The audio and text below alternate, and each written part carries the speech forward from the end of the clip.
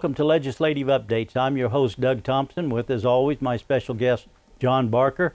And John, you're into the second week of the legislature, and so that's why the show's called Legislative Updates. Right. And so you've come straight from Topeka now, and you're on your way back, and it's Friday afternoon as we film this, and fairly late Friday afternoon. Matter of fact, Jim Denning was going to come with you, but of course Jim's housed out of, iced in, and he's out of Olathe, so he'd had to come back to here and then turn around and go back. And the roads aren't great, but we appreciate you taking time to stop and come in. And I know this is already hitting the ground, and man, oh man, there's a lot going on because I've been reading about it. Where do you want to start? Oh, just talk about, it's the end of the first week. We went in on Monday at 2 o'clock, which is our normal starting time to start a session at 2 o'clock by statute. Short session, got to get all the bills read in that were pre-filed before the legislature started. And then Tuesday morning, we kind of hit the ground running. We had a committee meeting at Federal and State Affairs, and some of the other committees also met, not all of them. And we were updated on the bills that we have in committee from a holdover from last year, the new bills that have been introduced. And then the second day, on Wednesday, I had a briefing for my committee members on the Supreme Court decision, the Napier decision, which Supreme Court put out last year on the dismemberment abortion. They really never addressed dismemberment abortion. They just addressed the abortion, and they found in the Kansas Constitution, and they're using a different standard than the federal system uses, which is undue burden, and you're familiar with an undue burden. They changed it to a strict scrutiny, which is a higher burden, and they just found that there was a constitutional right for an abortion in the state of Kansas. A number of people have disagreed with that. At the conclusion of that hearing on Wednesday, I introduced a constitutional amendment. It's a House Concurrent Resolution 2019, which would allow the legislature, should it pass, make those determinations and not the court system. The Senate also introduced a Senate concurrent resolution on the same day. It was Senate Concurrent Resolution 1603. It was introduced by Senator Welber, the Senate Judiciary Chair. And come Tuesday of next week, we will have a joint meeting with the Senate Judiciary and the House Federal and State Affairs, and we will then take evidence, or we'll have conferees come in. The proponents to the constitutional amendment will be in the morning, and the opponents will be in the afternoon. And at sometime after we've concluded our hearings, we will work the bill. Means we will either place it or put it out for the full body to look at, or we will amend it in some ways. There'll be a number of amendments that will be offered. I think it's well written. I don't think it needs any amendments, but of course you can't stop that. Right. There'll be members on the committee.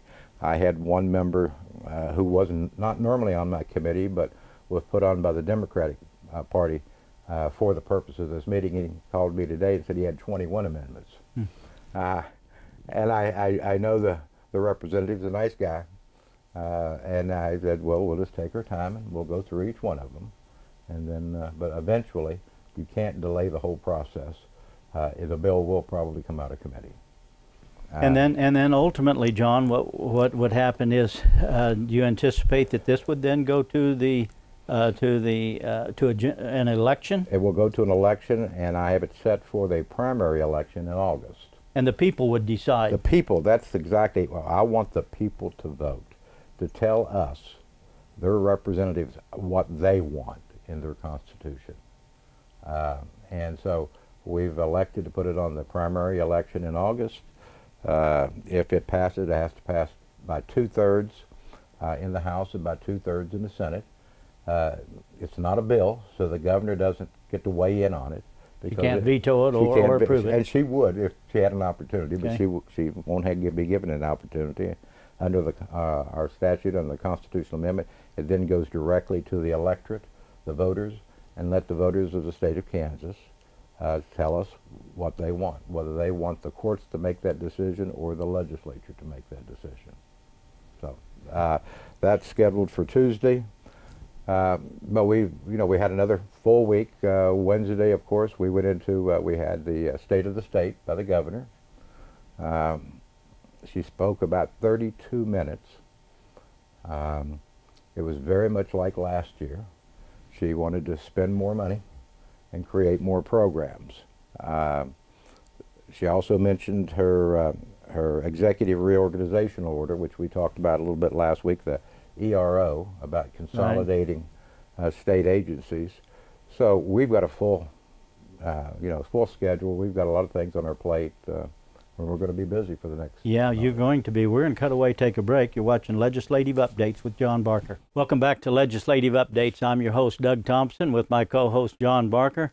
And John, of course, is the representative of the 70th District, and just coming in out of Topeka, on his way back to Abilene, go home, and he stops and we get the chance to film legislative updates and share what's going on directly from the legislature with somebody who knows, because he's in it. You're working on fourth term? Yes, I'm working on fourth term. And I know you're involved in a lot of committees, but right before we cut away to break, we were talking about the people in Kansas are going to have a chance, you anticipate will have a chance to be able to vote on that abortion issue. That's correct. And I'm guessing that this is going to really be a lightning rod, because there's some people that are adamant this way and some people the opposite way.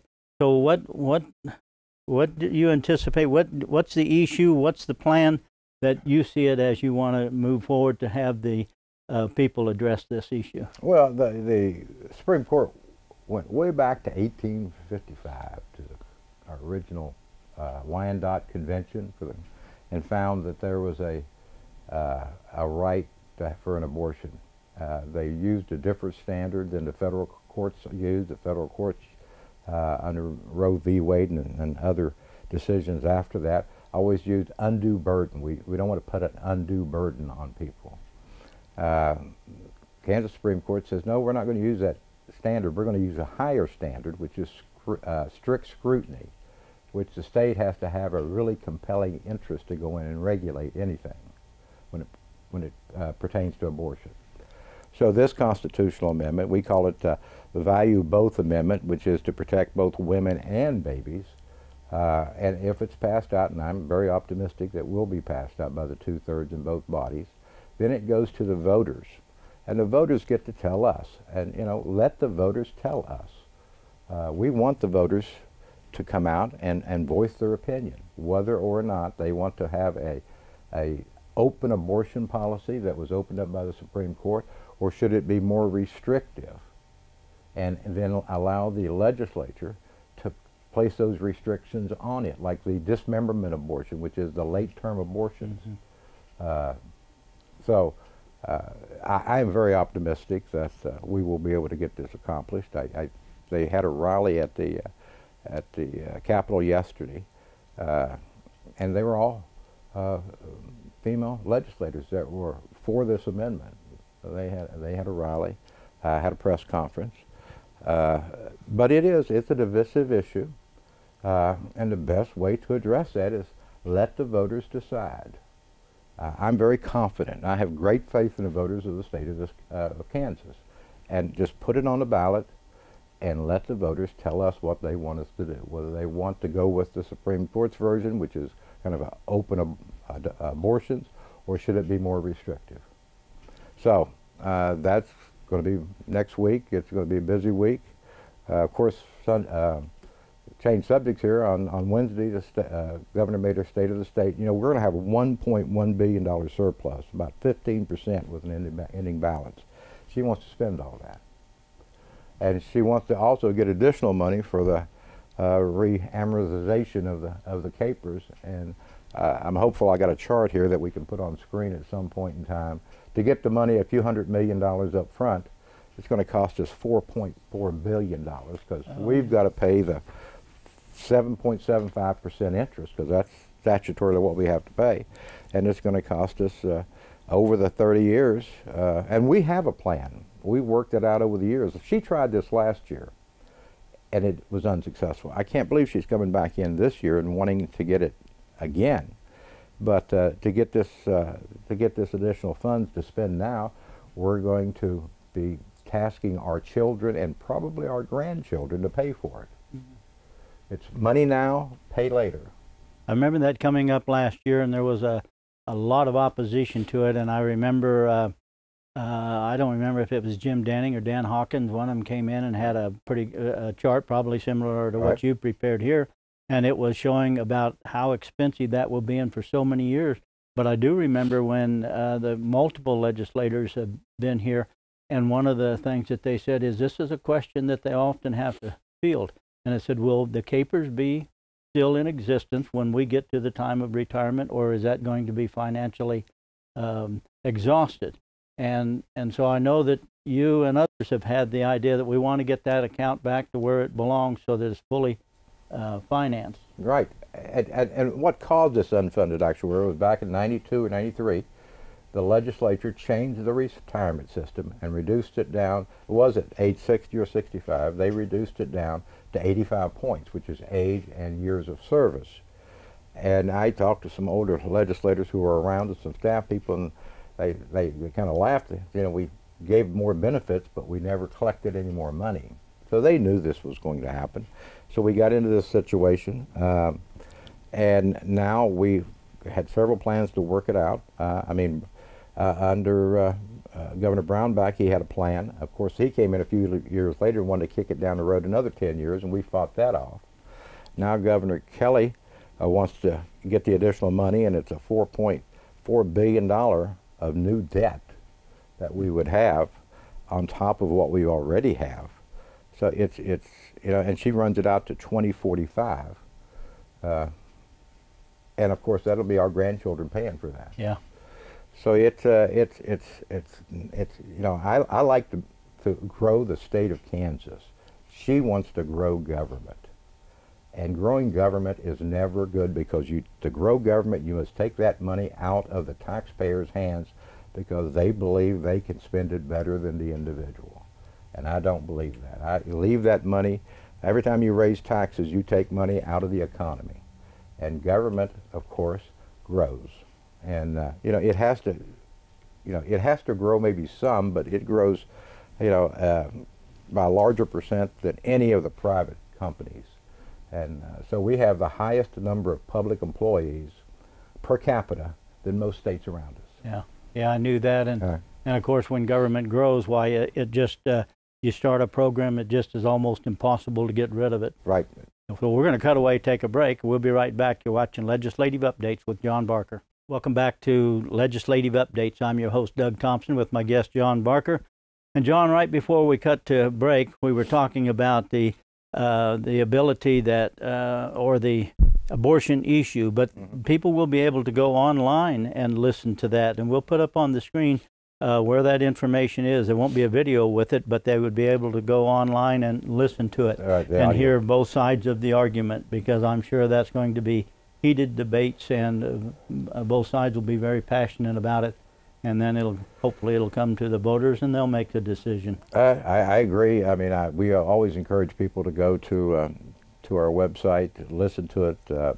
Unfortunately, we don't have video, but we do have audio, and that's every day in the legislature. You can go to different committees and listen to those committees, and on 3:30. Now, the one we were talking about was the 9 a.m. It starts at 9 a.m. It's in the old, we call the old Supreme Court room in the Capitol. It'll be a joint committee with the Senate Judiciary Committee, which Senator Welborn, who represents part of Dickinson County and Marion County and Morris County, is chairman of the Senate Judiciary, and he has, I believe, 11 members on his committee. So it'll be a large committee. It's a large rooms, but it will take time, because when conferees come in, of course, they will present their testimony, but then members get to ask questions.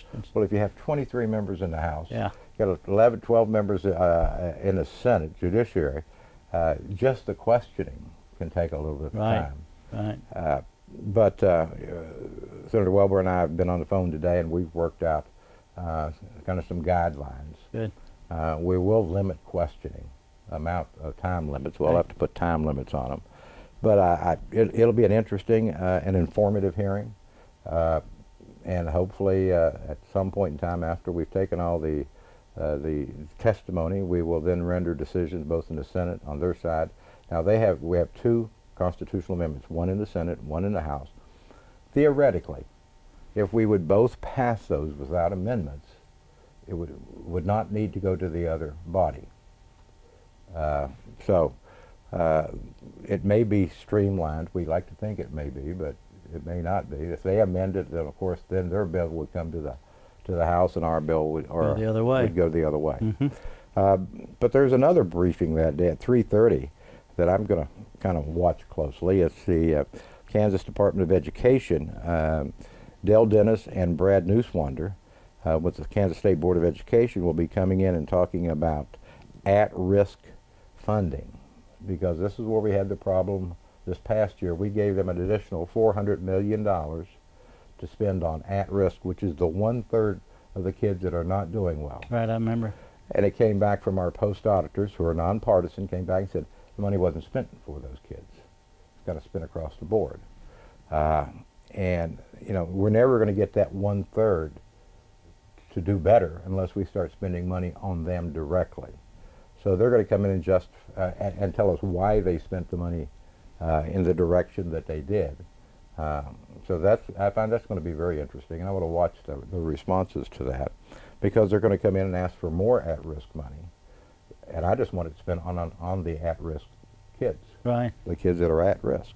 So that's going to be interesting. Wednesday, of course, the 22nd, we've got a number of other committees that are going to be dealing with the Child Death Review Board.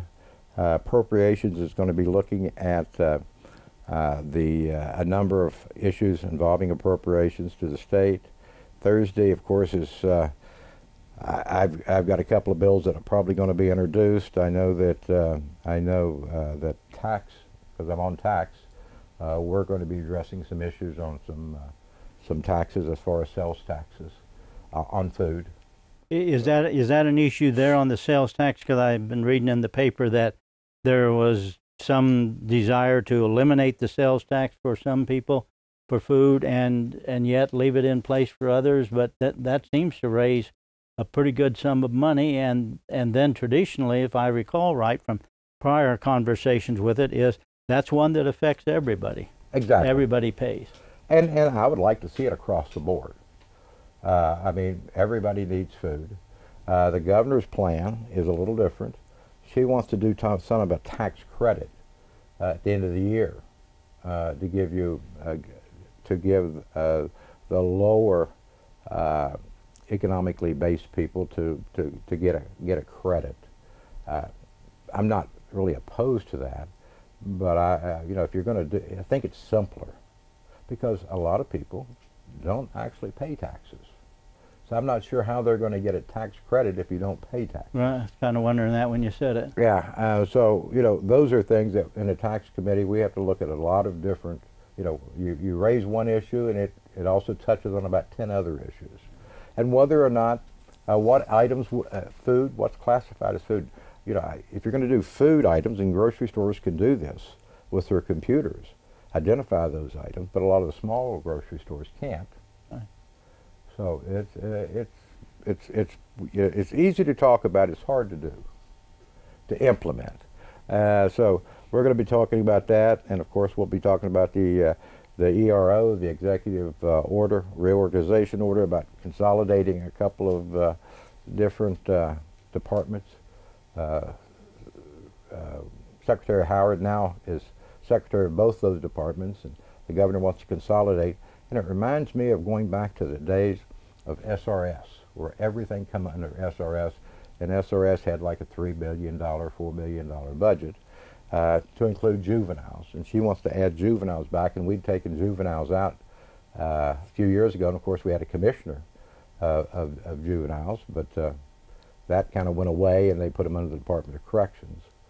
Sometimes it just, we go back to what we were doing 10 years ago or 15 years ago. And I'm guessing there's some expenses when you reorganize in that fashion, one way or the other. And a lot of trailer bills or bills coming in the next year to make all those things work. So yeah, we've experienced that. I went through one in reorganizational with Governor Brown back, and You know, the following year we had probably 5 or 6 bills that we needed to pass.